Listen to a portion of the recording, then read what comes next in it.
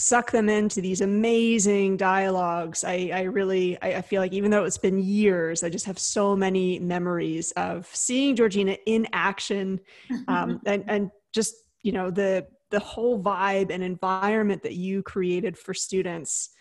That's the goal. Like, that's what we're trying to do. And I know that, you know, the subject areas that you taught, those certainly were not easy conversations. And so to see students just so excited to be digging into that content with you. I'm really excited that you're doing this with us. So thanks again for joining us. No, thank you so much, Tricia. Thank you. I'm very honored.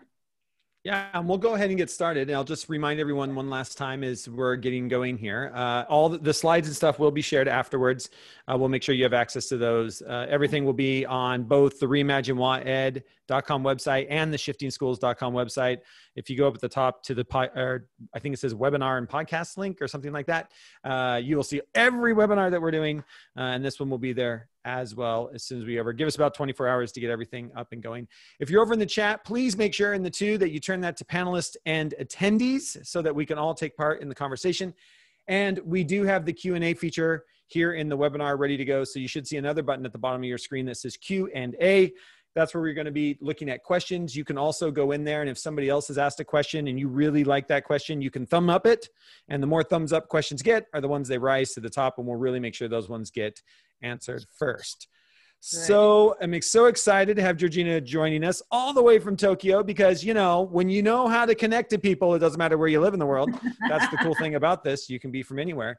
So thank you for joining us, taking time out of your day. And I'm so looking forward to talking about strategies and tools for digging into difficult conversations with teens. So Georgina, with that, I will Thank you. Thank you so much, everyone. First of all, welcome. Thank you for joining us. I'm really excited that Tricia invited me to do this because I haven't been doing much of like this kind of work in a while. So that's super exciting and I miss it a lot. So I'm very, very honored by this opportunity. And I hope that you get to learn or get to start thinking about the importance of these after this talk. So that's really good. And that's really my main goal. I'm from Mexico. I have worked in Mexico, Singapore. Now I'm in Tokyo. I'm still working with a Mexican company online. And I'm really, I guess, just an educator, if you have to say. I've taught history, theory of knowledge, global perspective, psychology, and other subjects when I was living in Mexico as well, mainly social studies. But I guess my passion is just working with teenagers in any context, in any way that's possible. So that's why I think I have developed a really peculiar interest for a topic like this one. What is it to really work with teenagers more than just teach them? Because I think at the end of the day, that's the key aspect of what education should be about and where everyone should be on. So that's a little bit about me. I studied psychology, international affairs. I have a master's in education, and I'm also really passionate about coaching. So in that sense, I think it's a very quick summary. So let's start. And I guess, as I said, if you have any questions, just please write them down. So the first thing that I want to show to you would be the objectives. And over here.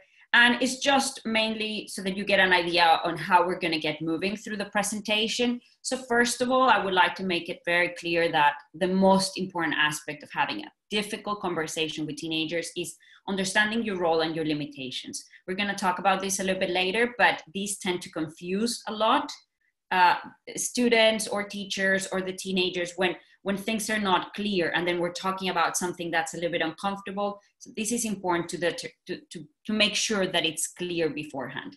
And then how to evolve a tough conversation into a transformational one. What do we mean about this? We all have difficult conversations, or we all avoid difficult conversations all the time.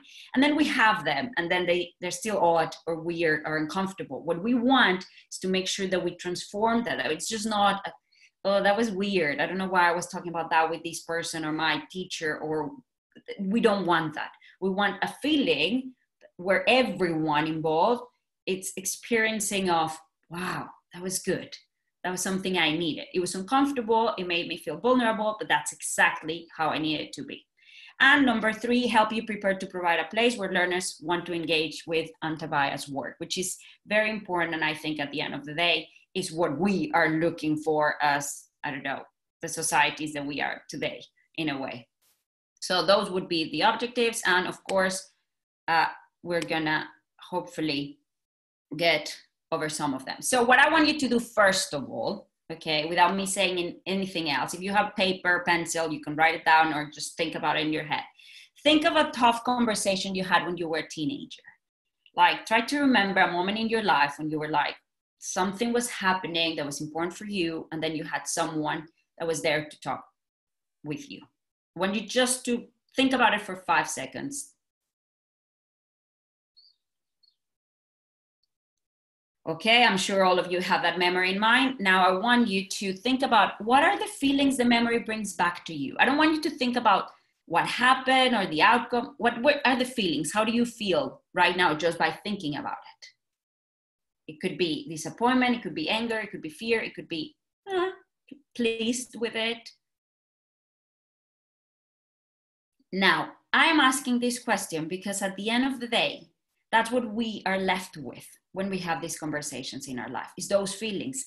And sadly enough, these feelings, we tend to carry them with us, and then we replicate whenever we have these difficult conversations in our life. That is why it's so important that we get it right when we talk with teenagers, because those feelings are also gonna like carry them onto their future. Number 2, what is that you receive from that conversation that helped you?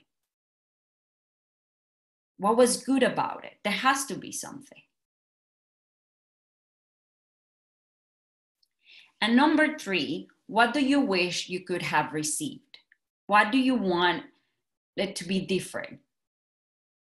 Now, this is the one, the last question is the one that I want you to keep throughout the presentation so that you realize how important it is to be able to transform these conversations into something that we all feel like, I don't wish I could have received anything else. It was just perfect. So whenever we're working with teenagers, we're able to provide these things to them. Is that clear?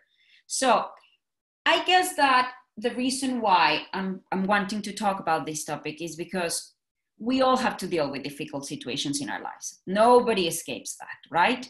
And I guess that at the end of the day, the person that's there to talk to us, or the person that we go and talk to, has a lot of impact in our life and has a lot of impact on how we deal with things later on. For example, I had a swimming coach when I was like 10 years old, maybe younger. And it was, I don't know, like now that I just think about it, the feelings come back. It was very refreshing, but at the same time, it was very empowering, the way in which he was there for me, and the way in which his attitude, and the way in which the way in which he treated me as an adult, even though I was still a teenager, was extremely good and extremely important.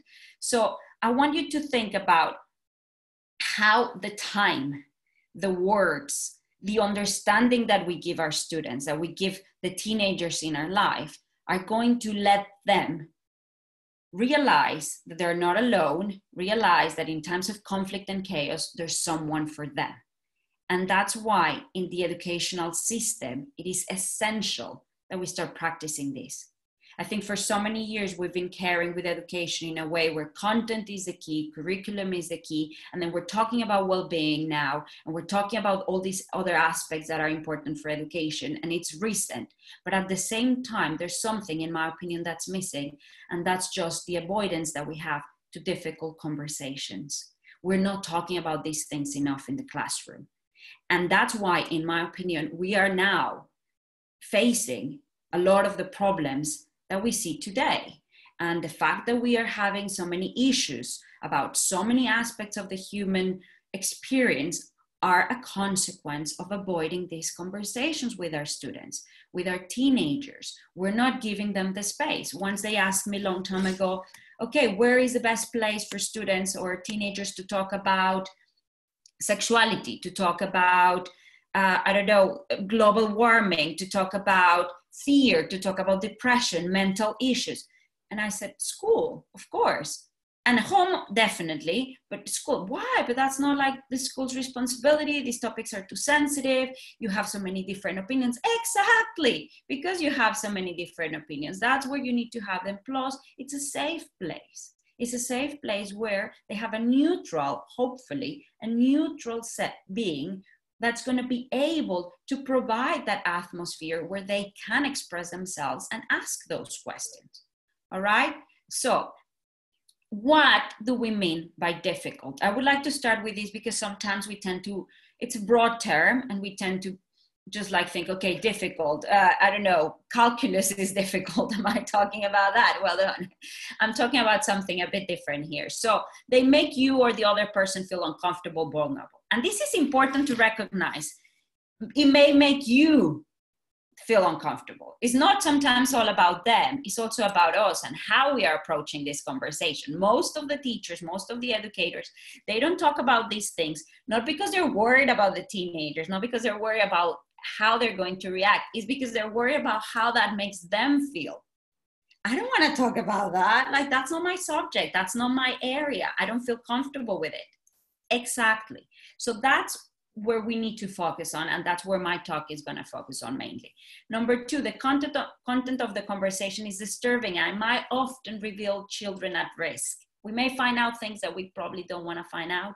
We may hear things that we will then have to deal with, but this is exactly the work that is urgent and that is necessary, because these teenagers have no place, some of them, where to express these things. I don't know if you have seen on Instagram, but this was a bit shocking, and I was also grateful for it, but at the same time I was like, okay, this is, so there's this account that I follow. It's mainly for teenagers. It's a really good account. It's about psychology, and they're trying to help teenagers get through a lot of phases of their lives, right? But then now they came out with, it's a good account, it's reliable, I like it. But now they came out with this thing that every Friday they put a question box where it says, okay, all the questions that you want to ask, but you are so afraid of asking, just drop them in here, right? And I'm just like, it makes me happy that they have the space, but at the same time, I'm like, hey, teachers, where are we? Like, this is what we should be also encouraging and providing for our kids, right? Because you have hundreds of questions, like kids just go on for it and they just, and I'm like, okay, I don't know who's behind this account answering to all these teenagers. I hope it's good enough. And that's why I go back to schools where it's safe and it's a place where we can, in a way, make sure that they're receiving the support that they should be receiving, rather than just a question on a box on a Friday evening, right? And number three, what is said or agreed upon will have consequences, and hence requires you to consider the ramifications of the conversation. That's why they're also difficult, not because of the topic, not because of how sensitive they may be, but because they may have consequences if we're not careful enough. Because whatever we say will have an impact on how they're going to deal with this topic in the future, okay? So that's really important for me to understand. I guess that the key aspect here is that, for example, in my personal experience, my family has always been very open. We're always talking about everything, probably too much. And sometimes it's not ideal, but I grew up with that. So I understand that not everyone has this openness. Not everyone is prepared to have these conversations, but that doesn't mean we should not have them. And that doesn't mean we should not prepare ourselves to have them. So that's why I'm inviting you to continue with the presentation so that you can get prepared for it. So this is what I call the layers of the transformational conversation, right? And you would be surprised, but you are in both of the 3 points, in 2 of the 3 points that I have there. Number one, you are the first layer of this conversation and the most important one. Number 2 is the topic, the audience, which we need to consider, we need to take into consideration. And number 3 is again you. At the end of the day, you will realize that whatever you do, however you do it, it's going to mark the success of the conversation or not. And that's why we need to be prepared for it. So what do I mean by the first you? I guess here, and sorry, I think I need to move a little bit. Can you see the left side? Yeah, perfect. So the first you, and that's what I was talking at the beginning with the objectives, is your role and your limitations. Sometimes we start talking about something in the classroom, a kid asks a question, or maybe a kid comes and approaches you and they want to talk about something specific. And then we start like, and just we give as much as we have to them without really thinking what's happening. This could be good, but this could also have some disadvantages. And this is where I want you to stop whenever you're about to have these conversations, to stop yourself and just clarify, first of all, your role. Maybe with yourself, but also you can ask them, what exactly is what you want from me?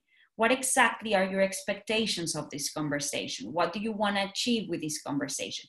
Sometimes humans tend to give way more than what is expected, right? There's the kid that asks a question and then you're like, ah! And then the kids are like, wait a second, like nobody wanted to talk about that. No one was looking for that answer. And then there you are. So that's why it's very important that we ask them, what exactly is what you're looking for? What are your expectations? What is what you need? Because maybe at the end, you're going to find out that maybe you're not the right person for it, but you can direct them with someone, or maybe it is. And then you could then provide exactly what they're looking for. So I wrote here, for example, coach, teacher, mentor, friend. It's important that you clarify what your role is so that you give them. When we realize, define our role and responsibility, the whole conversation seems less difficult. Why? Because now we're both on the same page. We're both understanding what is what we are requiring or what is what we want from this conversation, right? We have set boundaries, expectations, outcomes. So just asking is probably the most important aspect of having a conversation. First of all, what is what you want, expect from this conversation? Now, something that I've seen in a lot of conversations that I've had with students is that they come to certain people because they think that it would be easier to talk to certain people than others. They're not looking, and this is very important, teenagers are not necessarily looking for the right answer, or they're not necessarily looking for the expert. They're looking for someone which would be easier to approach because it's uncomfortable, because it's difficult, because it's something that makes them feel vulnerable, as we said before. So easier doesn't mean is the most adequate person or the most adequate moment to have the conversation. A lot of the times I've been approached by students and they're like, oh, well, you just seem so laid back and so relaxed. And then I'm like, yes, thank you so much. I guess I appreciate that. But at the end of the day, that doesn't make me the person you should be talking to. And acknowledging that is also very important. We should not just because we have been approached, just feel like, oh yeah, I'm gonna have that conversation with you if we don't feel comfortable with it or we don't feel prepared enough for it. So this is another aspect. And that's why the question of what is what you're looking for, what are your expectations of it, will help us decide and will help us determine whether we need to have that conversation with that person or not. After that, if we have passed that layer, okay, then we move on to the second bit, right? Which was topic and audience. But before the topic and the audience, I want to talk about this you that relates to the topic and the audience. And this is where I think the most meaty, the most important part of these conversations takes part. When we really, after we have set the boundaries, after we have set the expectations, the role is very clear. Now we need to think a little bit about the limitations that I also said in my previous presentation. And those limitations are mainly about you. What do I mean by this? We need to reflect on our own biases and we need to acknowledge them. Because true enough, we all have issues and we all have certain things that make us really uncomfortable as well. So if someone's going to come to talk to you about race, if someone's going to come to talk to you about sexuality, if someone's going to come to talk to you about abuse, and you feel uncomfortable with it, you need and you must, and it's your responsibility to be aware of these things, because whatever you say can set a path. And this is the most important work, in my opinion, as someone who's working with teenagers. We need to be aware of these things. We need to acknowledge them. So it's important to identify what is uncomfortable for you to talk about. And I invite you after this presentation to write them down on a piece of paper. Be honest. what is uncomfortable for you to talk about? What are the things that you don't want to talk to students about? I remember I was once with my mentor group in the morning, and we were talking about abuse, sexual abuse. One of the kids wanted to talk about that, so we started talking about sexual abuse. And it got pretty, I would like to say, intense at some point, because the students started to share also some of their experiences. And I was trying to guide them through those feelings and guide them through those experiences that they've been sharing. And then another teacher came into the classroom to ask for something. And some of the kids were just very emotional about it, so they were crying. So then the teacher was like, oh, what are you guys talking about? And the students say, we're talking about sexual abuse. And I can clearly see that the teacher, her face just changed immediately into like, I just want to run. Like, why did I ask that question? I just don't want to be here and like the students. And these are the things that we need to acknowledge. If we're not comfortable with it, that's why we need to ask in advance the audience, what are their expectations? Because if we're not ready for it, it's better to step back. Number two, what topics make you feel vulnerable? And because there's two different things with uncomfortable and vulnerable. Uncomfortable is like, I just don't like talking about it because in a way, I don't feel prepared. I have not talked about this much in my life. But vulnerable is another level of it. Vulnerable makes me feel like I am opening myself as well.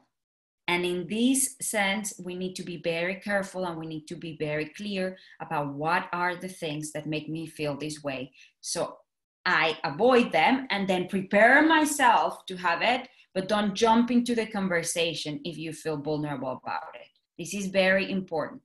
Where is your perspective coming from? So for example, if we're talking about abortion and you have your opinion on it, then we need to be very careful about you as a person thinking and paying attention to where is your perspective about this topic coming from. Now, why do I think this is important? We all know that right now we are living in the peak of fake news, right? And our students are struggling with it so much. And there's just so much content out there about so many things. And at the end of the day, what we don't do as teachers, as educators, but also as humans, is to question ourselves about where our opinions are coming from. Now, when we start asking ourselves this, we start identifying, and that's the next question, what has influenced us to believe in that? What has influenced me to have that opinion on abortion? What has influenced me to have that opinion on, I don't know, euthanasia? So in a way, we need to start digging into our own opinions, into our own perspectives, our own biases. So that's what I mean when I say acknowledge them. Acknowledge them, I ask you to write them down on a piece of paper. That's not enough. After you know them, then you want to go into the second bit, which is what has made me feel this way or has given me that opinion, what has influenced my perspective. Why do I want you to do this? Because at the end of the day, you need to realize that whatever you say in that conversation will then influence that person, the teenagers, the same way in which you were influenced by probably someone else or something else. So when we realize about this, we pay more attention on the things that we say. Now, it can still be your opinion, but you need to know where that opinion is coming from. Now, that's number one. But number two, I was talking about fake news just now. When we talk about our perspectives, when we talk about what has influenced us, we also need, in a way, to remember that maybe some of the things that we believe in are also directed, manipulated, influenced by something that might not be the best thing. And what do I mean about this? Most of us have taken all our opinions from our parents and our schools, right? And we just take them and accept them as the way they are, the way they were given to us. I think that when we're 16, 17, 18 years old, we must stop, look at all our opinion, our set of beliefs, our values, all the things that we consider important, the things that we don't consider important, and look at them with new eyes. Not the eyes of a kid that just took everything that was given to him or her and then really analyze and look at it with a critical mind and say, do I want to continue believing in this? Do I really want to continue paying attention to this aspect of life in the way that I have been doing it so far? Or do I want to do some research and find out a little bit more about that topic? Because this is key, because at the end of the day, this is what you also want them to replicate. Not just to hear to what you have to say, not just to hear to your opinion or your experience. You want them to then go and critically think, what is what you said? What is what was shared in that conversation? This is is kind of like the essence of fake news and kids just believing and accepting everything that's given to them by the internet, by authority, the school, parents. I once in a class had a student that said, okay, we're talking about healthy food, da, da, da. And then a student is like, yeah, but that's the food my parents have given me. And I believe it's good because my parents love me. So they must be like providing me with healthy food. And it's like, yes, your parents love you and they do what they can with what they have. But now you're in an age that you can stop yourself, look around, check, find out whether that is really the best food for you to keep eating. Just a simple example, but when we take these to everything else in life, to all our beliefs, our values, we need to stop and do that critical reflection. But it starts with you. You as an educator should be the first person having this analysis on this evaluation on your own beliefs. Is that clear, making sense? Now, we can then move to the topic. So what I've talked to you about, first of all, is the you in the conversation, what makes you feel uncomfortable, vulnerable. Then we have moved on to, okay, I need to critically analyze and evaluate my own beliefs and my own values and my own opinions and things. What makes me believe that? What has influenced me? Why is my perspective the way it is? Do I want to change it? Do I want to carry on? So then we can transmit that to the teenagers, to the audience. Now, number two, the topic. And I was talking a little bit about this at the beginning. Are you truly prepared to talk about that topic? If you're not, step back, direct them to someone else, or go prepare yourself, find all the information that you may want to find out so you can provide the conversation. And here, what I want you to take with today is don't seek for truths, seek for emotions when you're talking with students, when you're talking to teenagers. It's not about the ultimate, this is the key aspect of like whether you should support abortion or not. It's not about that. It's about how it makes us feel. It's about how it aligns with our values. It aligns with our priorities. It aligns with who we are. And obviously, we then want to critically analyze that. We want to critically analyze those values and those priorities. Perceptions are very important at this point. Why? Because many of the things that we're talking about, we may have an idea, we may have a perception about it, and we're transmitting that onto them. So we also need to be able to evaluate this aspect. And the most important thing here is validation. I don't know how familiarized any of you are about this, but when we validate someone's feelings, when we validate someone's emotions, we are creating a bridge.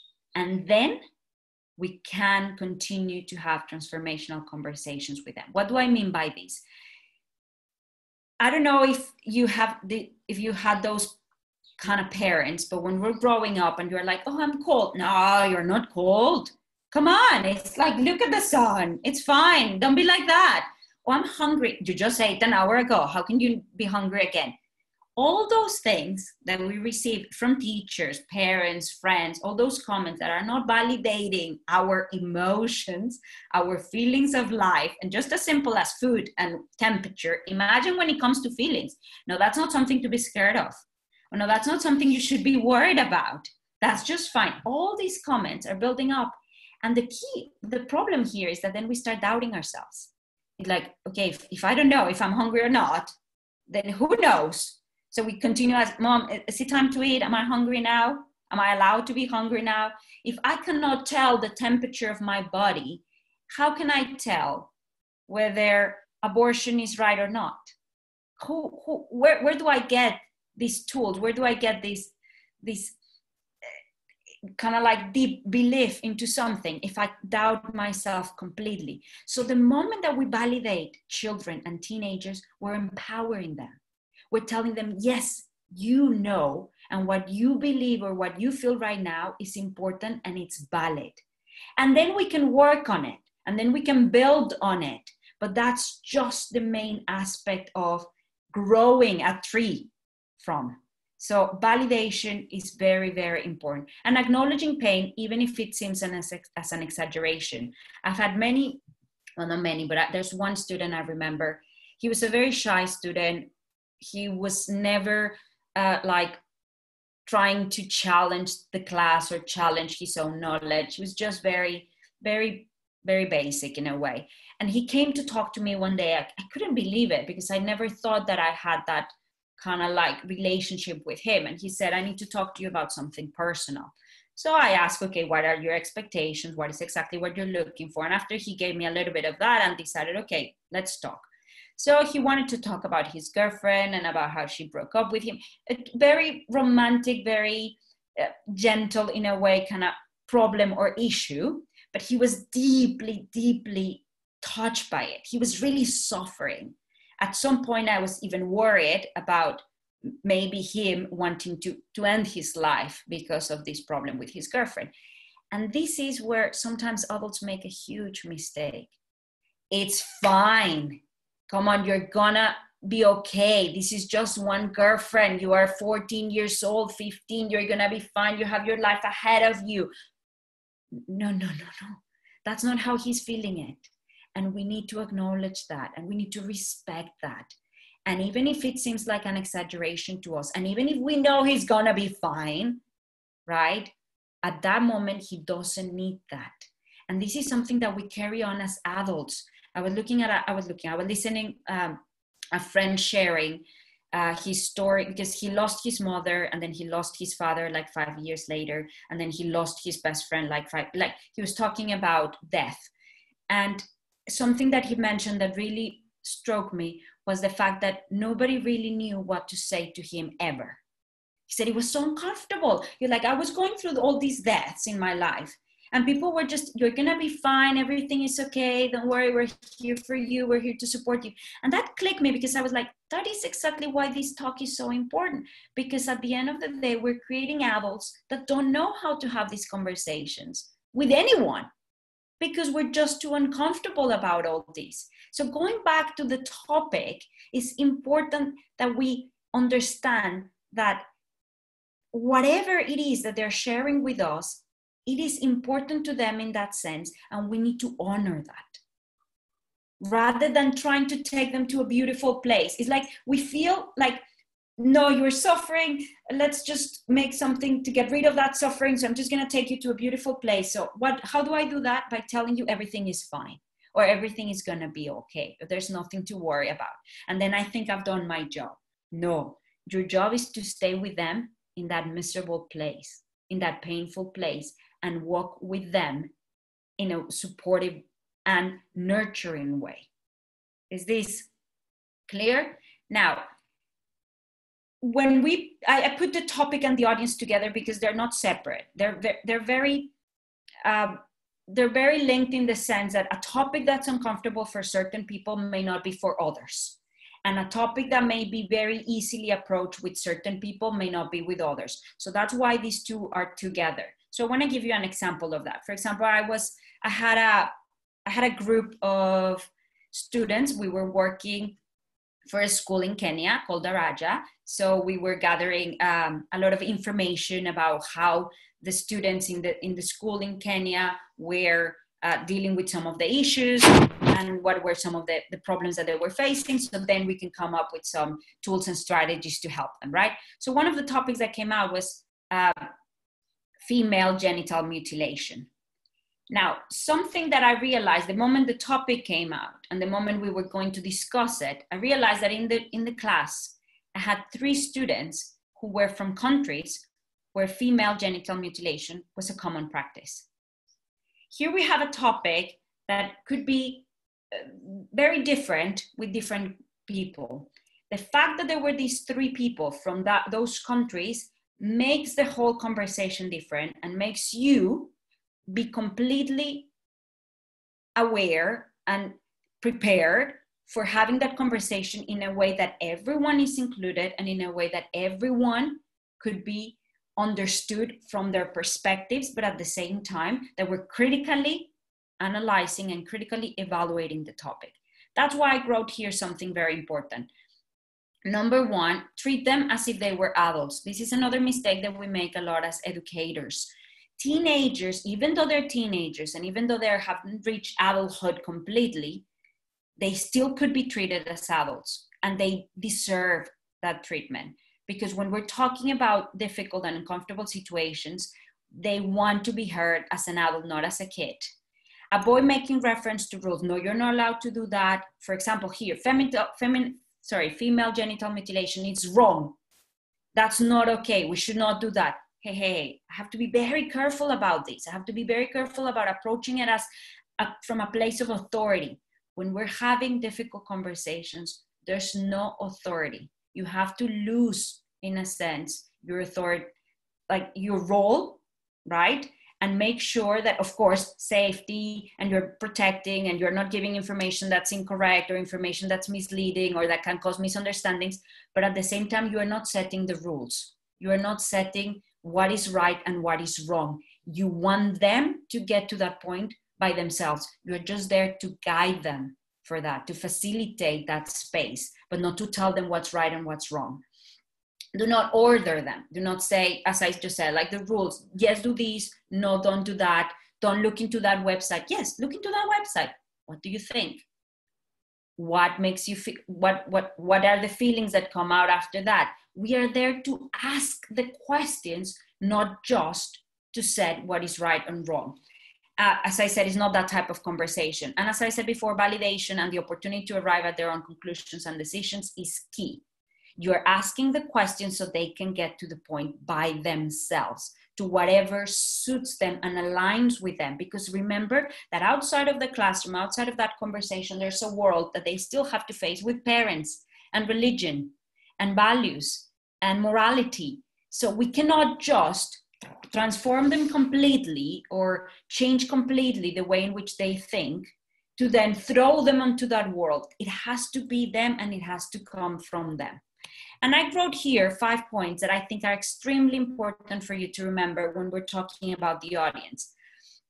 A lot of the time, we tend to be very compliant to people. Students do it, we do it, parents do it. So we want to discuss that with them as well. How does that feel? When we talk about this topic, how does that feel? What is what makes you, in a way, believe in this or believe in that? What is the motivation that you have for believing into these things? Those are the key questions there.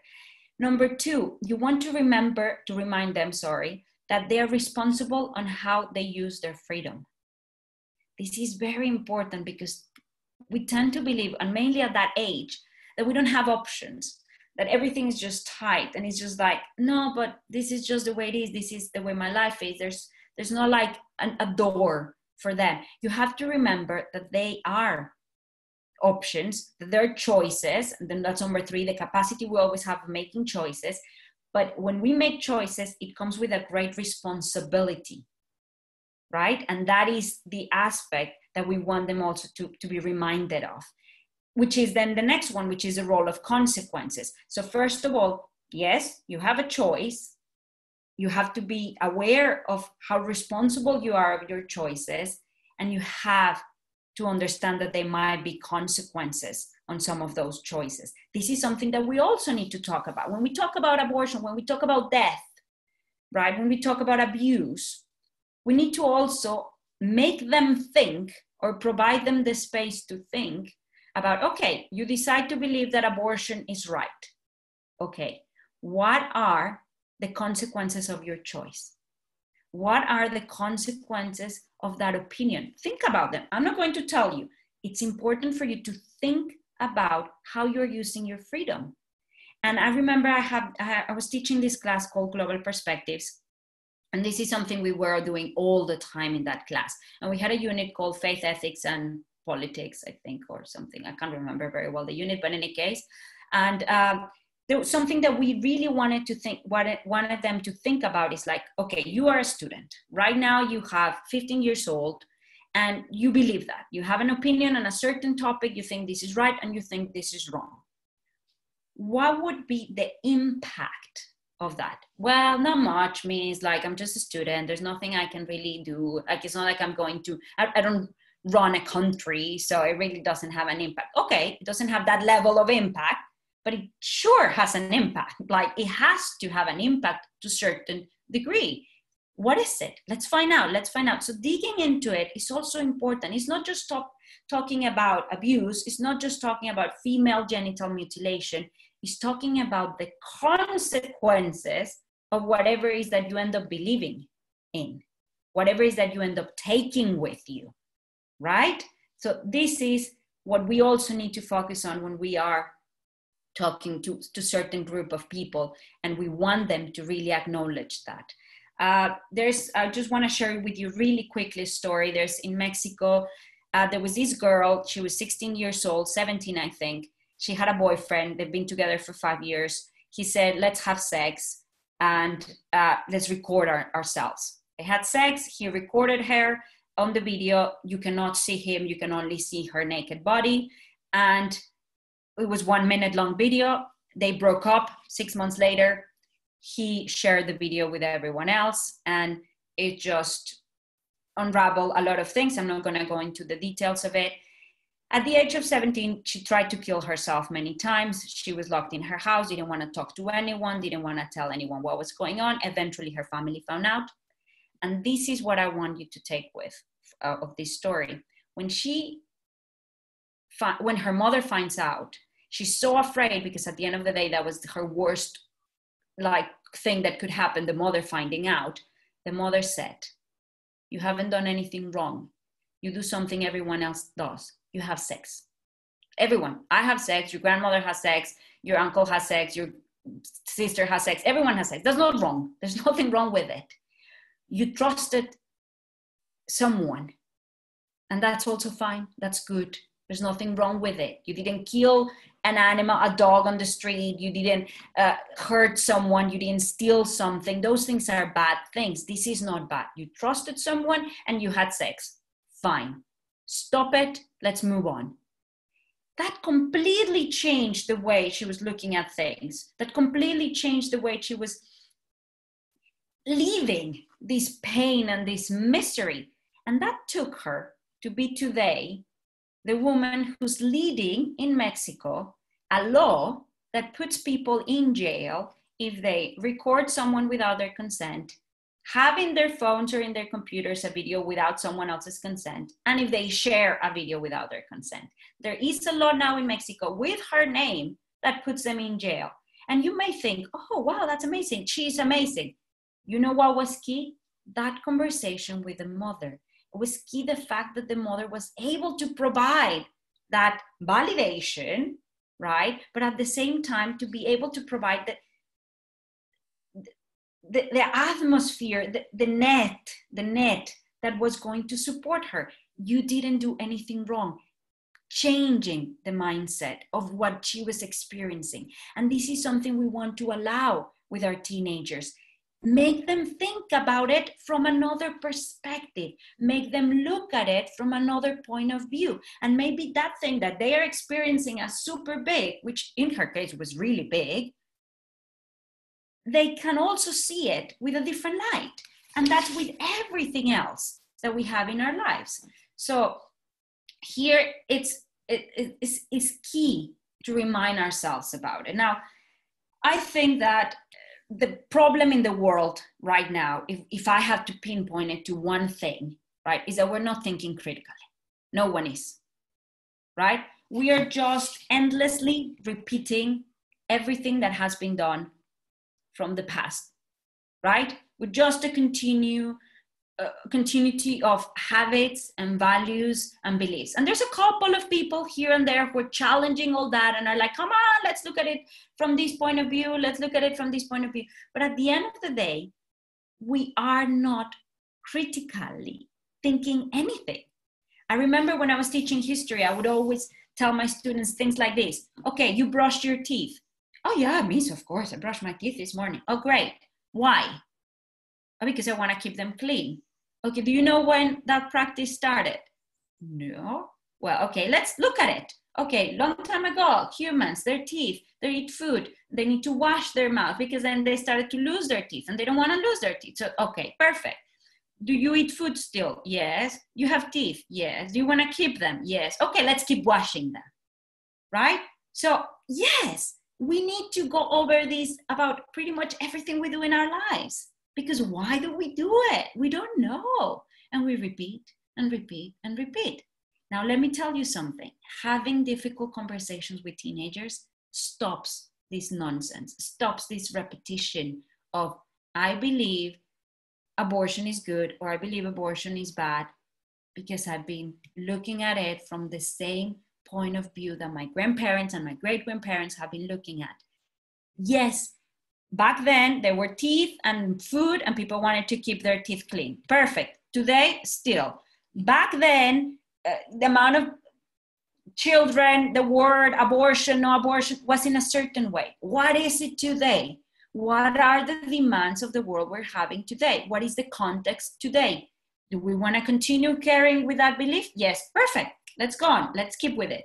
Do I want to carry out with that opinion after I have analyzed it? Yes, it's fine. But let's just stop ourselves to critically think about everything. So the other day I saw a colleague of mine posted on Instagram, this newspaper in the States said like, oh, schools should like teach kids how to do balanced research. Like our students don't know how to do balanced research and they're always like taking into fake news and the schools are not teaching them. And my colleague was really like, she was very angry at it. She was like, of course we do it. Like, come on, I do it in my classroom every day. She was, in a way, she felt like they were talking about her. And I replied to her and I said, yes, of course you do it. And many other teachers do it, but not everybody, not all the schools. And this is also important that we acknowledge that even if certain things are happening somewhere, it doesn't mean they're happening everywhere or to the extent that they should be happening. So that's why the invitation to start thinking about having these conversations with your teenagers is going to lead to a world where people can be, and definitely I hope would be, more critical about everything else. And then it could align with all the work that the school is doing, obviously. So what I have in this slide is why teenagers need to have the skills that enable them to have hard conversations. Okay, we've talked about the importance of you being ready for it, the importance of understanding the topic and the audience. But I want you to, before I show you the third you that I was speaking about at the beginning, what I want you is that also understand at this point that when we provide the students the skills and the trust in having hard conversations, we're creating adults that are not going to feel uncomfortable if someone says the word sexual abuse, right? Because they understand from a young age that it's okay to talk about difficult things. I don't know, think about right now about your family, how things are being dealt in your families when it comes to difficult topics. Do people talk about the uncle that's really uncomfortable and is drunk in all the parties? Are people acknowledging that? Do people talk about the rape that happened in the family? Do people talk about the person with a different sexual identity in the family? Do people really approach these topics in your family? These are, in a way, skills that make us, as adults, when we grow up, better at dealing problems and conflict than if we didn't. So we want teenagers to have these conversations at a young age because they are going to grow up to be adults that are going to be able to deal with problems better, in a more honest, in a more open, definitely way, that it's going to allow them to solve the issues of their lives in a smarter way, in a more approachable way, rather than hiding, keeping inside. We need teenagers to develop these skills. Now, how do you help students conduct balanced research so they're very informed? And this is something that I took also from that example that I gave you. I think that you can teach them how to research online. You can have lots of lessons on, okay, what's fake news, or what is, I don't know, someone's finding a website and they just believe completely what the website is doing. How do we teach students to do that? Yeah, just set up a couple of classes where you show them some examples, and then you're like, oh, look, it was fake. And you guys all believed it. Oh, no, let's be more careful about next time. How do we do balanced research? No. I think, of course, all those exercises and all those lessons help a lot. But at the end of the day, what you want to develop is, as I was saying before, critical thinking habit, questioning everything. And it doesn't come just to news. It doesn't come just to whatever the media is telling us. It's about our topics, about the things that are happening in our life, about the things that are important to us. So how do you help them? By having those conversations, by allowing them to have that space where they can and they will discuss these topics and think critically about what has influenced them, as I was saying before, what has influenced my perspective, and what is the impact of my perspective. When you do that, they are, in a way, ready to go out there and do balanced research, because they will be thinking about it in that way. What has influenced that perspective, and what is the impact of this perspective? So when they read something online, they're asking these questions because they had asked them about their own beliefs already. Okay? Now let's go to the second you. And I was talking about at the beginning is, I like to say it as an internal you, your own fears, your own uncomfortable topics, your own vulnerability. Now is the outside of you, is what you tell without saying it. So it's your attitude when you're talking to them. Are you nervous? Are you shaking? Are you like, oh my God? What is the attitude that you have when you're talking about these things? Because they'll sense it. They'll feel it. They'll know something's right or wrong based on how you are moving and how you are talking. Number two, your intention. And please, this is something I guess as teachers, it's a big mistake that we sometimes make. I want them to believe in what I believe.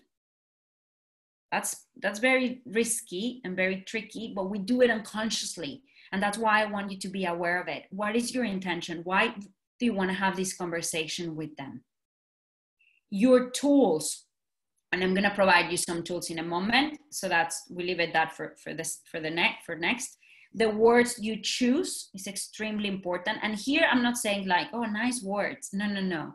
The words that we choose have a lot to do with the way in which we communicate a message to them.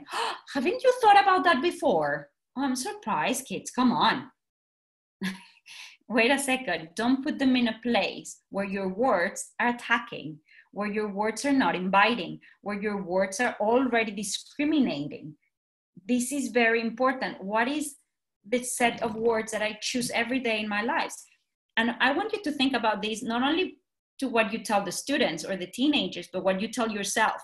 Because those words that we choose for others normally are the same words that we choose for ourselves. So also the same things that we tell them, we tend to tell ourselves. So when we do this, when we are aware of these, then it's easier for us to have a better set of words to use for others. And definitely your body language, right? Like we move, we say a lot of things with our body, and we need to be aware of it. I just very quickly want to share with you, when I was in 6th grade, I went to a party with I was in a swimming team, and we had a party. It was a pajama party, and it was all ages, because it was the whole swimming team, right? And some of my friends, grade 6, they drank alcohol in that party, right? In that pajama party. And I was traumatized by it. I couldn't believe that they were drinking alcohol. I mean, of course, the people who were 20, 18, it was like fine, but we were 6th graders, right? So the next day I went to my teacher because I really trusted her. And I said, I was really worried that these friends were drinking alcohol in the party. And a conversation that could have been so powerful, so good for me, so influential in my life, ended up as one of the worst experiences I've had. She just said to me, thank you so much. didn't say anything. So my expectations weren't fulfilled. What I was looking for, I didn't receive. She went talk to the administration and they kicked the girls out of the school the next day. Like, seriously? In a way, it's like, you're not supporting me, but you're also not supporting these girls. It was just a way of dealing with it that it's completely avoiding the issue. We don't want to talk about this with you, and we don't want to talk about this with them. We just don't want to talk with anyone about anything. Let's get out of my face. So we need to be aware that by not saying something, by not doing something, you're letting pass a great opportunity for growing and a great opportunity for people to become better adults and making choices. Here are the tools that I want to talk to you about. And I took all these from Cognitive Coaching. Their website is there, thinkingcollaboratively.com. I totally recommend you to go to their website. It's an amazing. I took the certification with them and it's just incredible. It's one of the most powerful tools that I've had over the years in my professional career. And your tools and questioning strategies are mainly and very simply asking questions. The more questions you ask, the more information you get, more clarification you get of what they need, but at the same time, you help them get to a place where they can come up with their own way of thinking, their own conclusions. So I put pause, because it's really important to take that time to really think. Sometimes we tend, I don't know if you've heard the phrase before that says, we answer to ourselves, not to what the other person is telling us. So when we pause, we allow ourselves to really think. Paraphrasing is extremely important because we tell the other person, hey, I understand what you're saying. Or if I don't understand it, can you please correct me? It serves as clarification. So before moving forward, let's make sure I understand this part. Let's make sure that I understand this aspect of what you're sharing with me. Pose questions and pay close attention to their body language, to how they're feeling, their emotions. Sometimes I've had students that they're on the verge of crying, right? And if you don't notice that, if you don't pay attention, you're losing a great moment of taking care of them, right? So it's very important that we are paying attention to all the students. If it's a big group or if it's a group of more than 10 people, we want to pay attention to how everyone is experiencing it, because some people may be having a different outcome of it. So we want to pay close attention to it. So it's just a circle. Pause, paraphrase, questions, paying close attention. Pause, paraphrase, questions. And this is mainly what you need to be doing. It's not you telling them, as I said, the truth of something or rules or telling them how to do certain things. You're just allowing this conversation to evolve in that way by you asking the question. Now you are like, okay, what kind of questions do I need to ask? Listen, there's no right or wrong as long as you're listening to what they are telling you. You will know what to ask if you listen carefully to what they're telling you. But you still will be like, okay, yeah, Georgina, thank you so much, but I need more than that. Well, I'm gonna give you these 5 elements that I think you should consider. Always an approachable voice, always trying to get to what they're telling you, not to what you think is right or wrong. Always asking in plural forms is very helpful. We don't wanna make it about certain things or specific things. We wanna use tentative language. I don't know if you are familiarized with this or not, but when we present ideas as ideas, not as definite answers, right? So when we ask a question, we say, for example, we can say, have you considered that before? Or are you aware of this or not? But we don't say things like, why you haven't considered that before? Or why haven't you thought about it? Or look at this aspect. Don't you think this is better than that one? Right? So we're not giving definite answers. We are asking them so they can provide you with more ideas that are their own needs and their own ideas, and they align to whatever it is that they're looking for. Positive presuppositions. Here we are also all the time, as I was saying before, sometimes talking very negatively about or asking questions with a negative connotation, right? When we say like, well, I was just giving you an example. Haven't you thought about that before? Or don't you think this is wrong? Or don't you think that other person has a better opinion on it than you do? Like, come on, no, no, no, no, no. We need to be able to take them to a place where they have a positive alignment with the point of view that they're trying to take to you, that they're trying to discuss with you. Every single topic, no matter how difficult it is, could be seen from a positive perspective, as long as we take them to that place, right? So for example, let's think about the student that I was talking to you about that had broken up with his girlfriend, and he was very, very, very, very sad, right? So something that we could be asking this student is like, how do you think you can get out of this? What would be the different things that you may need to feel better? What would be what kind of support would you need, or what kind of support is what you may need at this moment from me or from other people? Rather than, don't you think that it could be fine just to wait a couple of months and then you will forget about her, right? And then open-ended. So always begin your questions not with a verb. So for example, what is your thinking about, instead of have you thought about, what I was just telling you before, right? So it's, what is your thinking about? What are your needs about? What are your fears about? What are your necessities about? And fears, for example, here now that I just said it, I think I would like to rectify that, because fear could be not a very positive presupposition. We don't want them probably to think about that. We want them to transform it into something that's more positive than the fear aspect. But it depends, again, as a conversation. So these are the big set of tools, the big set of things that you need to remind when having the conversations. So just to kind of like summarize everything, the you that realizes that you have fears, that you have uncomfortable topics in your life, that you need to evaluate them, and you need to find out where they're coming from and who has influenced you to believe in a certain way before you talk about it. Because sadly enough, we may transmit that to the teenagers, even if we don't want to.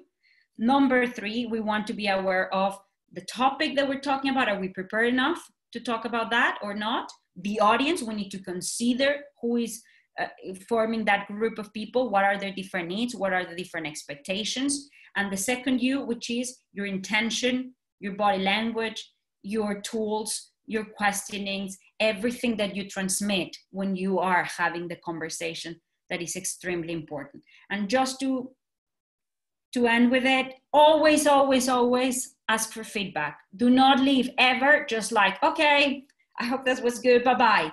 No, no, no. There has to be a time where you can talk not about the topic, about how the conversation went. They need to unravel also their emotions, their feelings, their impressions on that talk. Provide the opportunity to hear from them. That's key at the end of any conversation that we have with teenagers. And yes, having the conversation can be difficult, but avoiding it is unforgivable. And as educators, it's just, I think, part of our role, more than any content that we may teach our kids. And I think that would be it for me. Thank you so much. I don't know for how long have I been talking, maybe like 3 hours, sorry. You were perfect, right on time. To listen to you for another 3 hours. Yeah, we could. I know. Absolutely. I'm sorry. No, it's great. It's so good. And as we're waiting for a few people to, again, drop your questions into that Q&A, I'm wondering, and I know that you know the answer to this, so I would just love to kind of hear you go through. At the beginning, you were talking about how important it is that the person in conversation with you feels validated. And I think sometimes that's easier said than done. I think sometimes people are like, oh, I listened to them. They should feel validated. I said, don't they feel validated? Right. So I'm wondering if you could just kind of walk us through an example or two, or even just kind of like a sentence frame that you would recommend using. So in your mind, when you say, okay, validate, what does that actually sound like? Because I'm guessing it sounds, It sounds as, when I had the tools slide and I said the paraphrase. When we paraphrase, that's where we want to then kind of like replicate, mention again, whatever is that they're sharing with us. So in that sense, they hear it and they say, oh, this person actually knows what I'm talking about. So for example, let's use my student's example. That's very sad because he broke up with his girlfriend. It's just simple. So he says, I'm extremely sad. I'm very depressed. I want to end my life. Let's leave it like that, right? I know that right now you're feeling extremely sad, and I understand why you want to end up your life. You acknowledge the pain that he's feeling, that you know and you recognize that. Now, it doesn't mean that it says, oh, yeah, you should end up your life. I understand why you may want to end up your life. I understand your pain. I understand where it's coming from, right? And then I think that the key element there would be to follow up that with, what do you think you may need right now to stop feeling that way? What would be the support that you need at this moment to then stop feeling that way? Because validation is not about telling them right or wrong. It's just about understanding how they feel and knowing that it's valid the way they are feeling. It's not about saying, yes, I know you're very, like, for example, the opposite of a not very validated, not a very validated, or a way to validate their feelings would be, yes, I know you're very sad. I know you're feeling terrible today, but that's not a reason for you to feel like dying. That you're not validating their feelings. So validating their feelings is, I understand why you feel that way. I understand this is difficult for you. I understand this is sensitive for you. I know. I know. And just by saying it, they're like, oh, okay, that's fine. And then we can start moving forward, and then we can start talking about what are the things that we need to do in order to get out of this hole. Was that clear? Yeah. Okay. Well, yeah. And again, I like that you asked us at the start to just sort of, go back and remember when we were teens and, a hard conversation that maybe didn't necessarily, or I don't know if you framed it that way as one that didn't go the way that you wanted it to, but I feel like many of us. I think that's the fascinating part. She didn't frame it that way, no. But I instantly started thinking about those questions, and I could, like, the feelings. I'm just like, oh, I don't want to remember that. I don't want to remember that conversation, because the feelings, like, like you were saying, the feelings you have with those conversations that you don't realize probably even today, how much that is impacted, because especially, when you're a preteen teen, those conversations are huge. They are emotional conversations. And if you know what, Jeff, if you ask any adult, what do they remember about school? They're not going to remember any lessons. They're not going to remember any content. We don't. We remember those conversations. We remember those feelings. We remember that teacher that was really good or really bad. Yeah. And this is what we need. We need to start acknowledging this as educators, because we are creating that pattern also of feeling uncomfortable, and we carry on with it. So true. And I really appreciate a lot the personal example that you shared from, even your 6th grade perspective, because it's a really powerful reminder that, students really from, like age 12 onwards are making those decisions that are life altering. Who do I trust? Yeah, drinking and driving, drugs, all of those things are huge. Well, and I think one of the things, like I put in the chat, that you think about is a lot of times, and we know this, but a lot of times teenagers will test you on not a hard question to see how you will respond, so that they know that you're open to having the hard conversation. That's true. And if you fail the test, you're never going to get to the hard conversations. Never. And I find that's, we all do that. Whenever you're entering into a friendship, you don't know how deep that friendship's going to be. And so you're always just kind of like, picking around the edges until and you're testing the waters. You want to see, is this somebody that I can have deeper conversations with? If I want to let into my life. And kids are very much aware of that. Definitely. That's really, really important. And that reminded me of something. When I was working in Mexico, I went with students to France for 6 months, and 42 kids and 2 teachers. Imagine the mess, right? So in France for 6 months. And I had a lot of I developed really good relationships with many of them. They're still my friends right now after, I don't know, 10 years. But when we came back, there was a student, and it was really funny because she will continue like visiting me in my office, even though I wasn't her teacher or anything, just talking. And then one day she said something about, oh, I read this about homosexuality. And she was kind of like laughing, but just checking what would be my reaction about it, no? And then I immediately said, oh, yeah, like, that's really interesting. I can't remember exactly the words of what I replied to it, because at the moment it was insignificant to me. And this is the thing, that nothing with teenagers is insignificant. Nothing they say is just for the sake of saying it, even if it sounds really silly. But we as teachers, we don't pay attention. 2 or 3 days later, she came to me and she's like, I need you to tell me something. And I was like, what? Am I gay? You want me to tell you? Like, I have no idea, right? Like, okay, let's explore it. Let's make you find out whether you are gay or not. But I can't tell you that. No, but if I tell you what have I done, maybe you can tell me. Still, I can't tell you, even if you tell me what you've done. But that's the thing. And she was testing. Now I know that comment before was checking whether I was a person that she could talk to or not. And spent probably, 3 years talking about it, and still something that was important. So definitely very good. And I know that schools, we throw around this phrase all the time of being data driven. And I kind of think, what an interesting data point to collect from your students. How many of your teachers do you feel confident and comfortable going to with an issue that would be personal? Or how many teachers do you feel like you could have a really hard conversation with? That would be great. That would be really interesting to find out. Absolutely. And you know what, Trisha, I think that, I don't know, maybe I'm going to be very bold here, but I think middle school teachers, are a little bit better at that than high school teachers.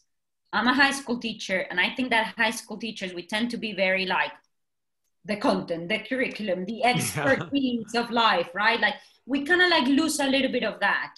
And high school years are so important, and you want to have these people, and you want to have them in a school. You want to have those teachers creating the space for students to come and talk about these things, because otherwise, who are they talking to about these things? An account on Instagram.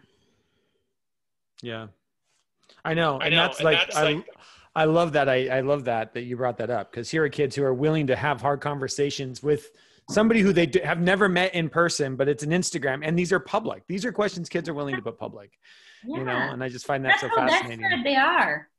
It's so true. And I think, we also forget that when we work in schools, we have, I like that you pointed out that you think, you've had middle school colleagues that do this really well. I think we forget sometimes, actually, we can rehearse conversations with one another. I think, like the three of us are all married to somebody in education. And so we kind of have that built into our personal life. But, my wife is a primary school teacher, and, like the kinds of hard conversations that they have actually are surprising, but also, some of the stories, it's like, a student peed his pants in class and had to go and talk to his teacher about that. And that's super hard. And so even just listening to my wife talk, like how she handled that, there's a lot of learning in that. But I think it's important, if you feel uncomfortable about discussing race, find that person on your campus who, has practiced that, and just rehearse it. I think there's so much power in saying,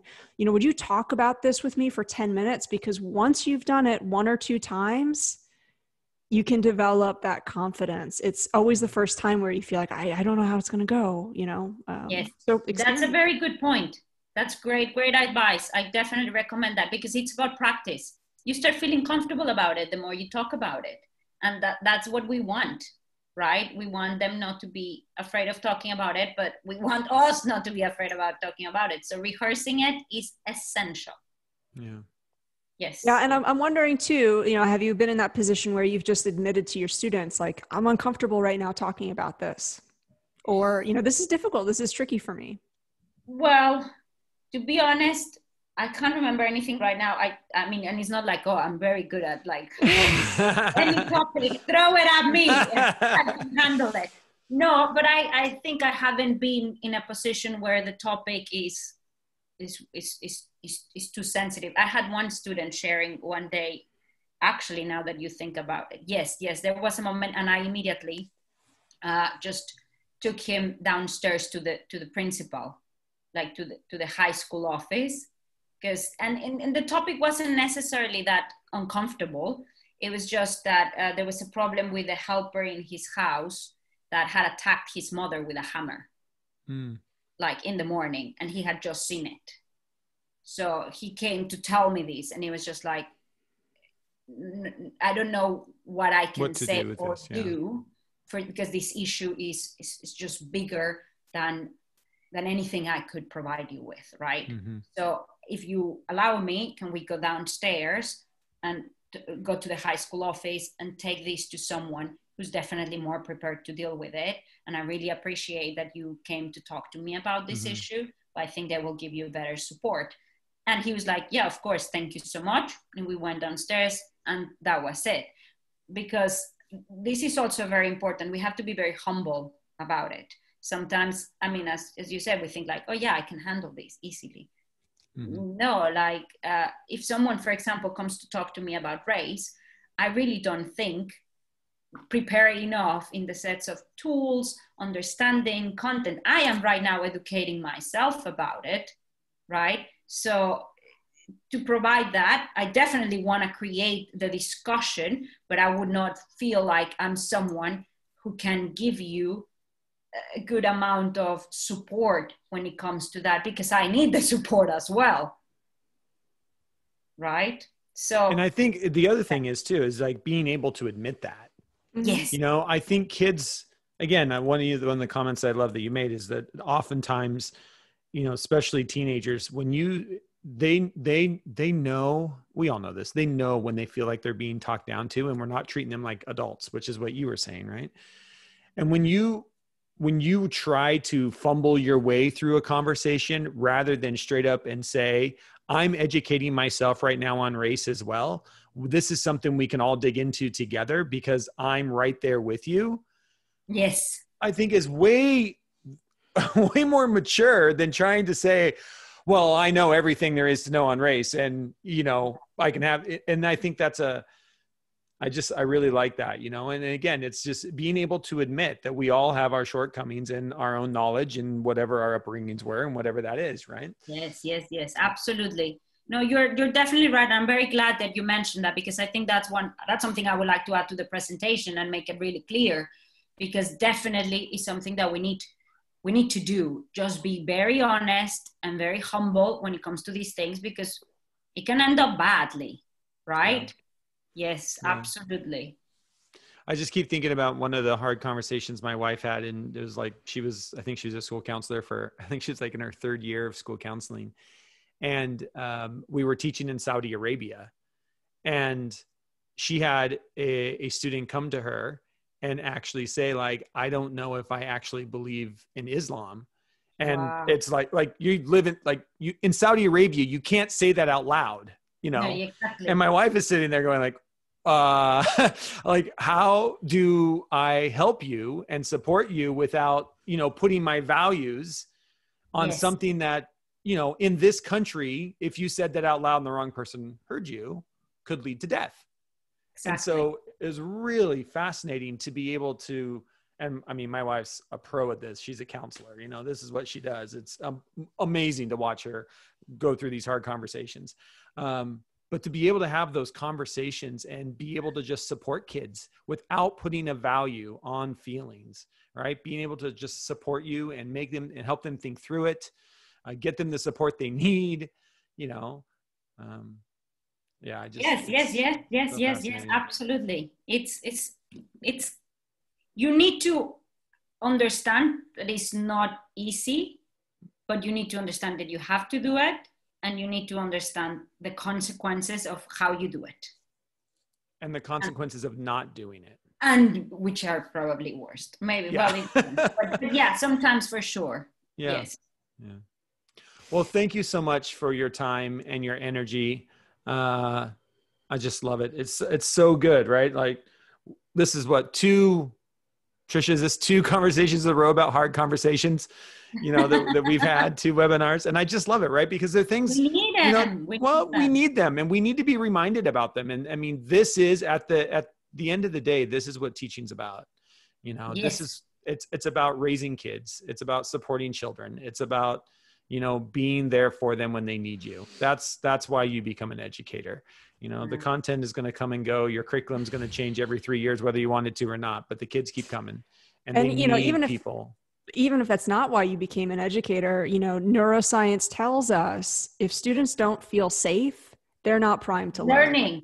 They can't. So, I feel like we experience that as adult learners too, right? Like if you're in a team where you don't have that psychological safety, and you're worried if I say something, somebody going to be angry, it really affects the team. And the same is true for our students. And so I do think it's one of those things that it's a part of the job. It's like the worst kept secret, right? We all know it's part of the job, but where is it being taught to us? It certainly wasn't a part of like my teacher training. No, not mine. Right? Yeah, so true. And the thing is, we don't know how to do it because nobody did it with us when we were growing up.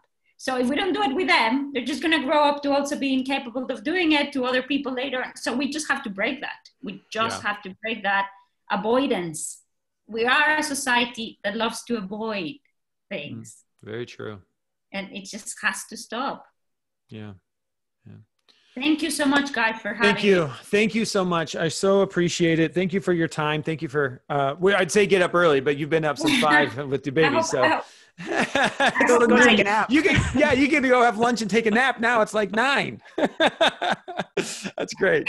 No, thank you so much for having me. It was a pleasure. And I hope my baby brain wasn't too blah, blah, blah. No, you're fantastic. No, thank you so much. Really appreciate it. Have a lovely day, everyone. Thank you for joining. Bye. Thank you.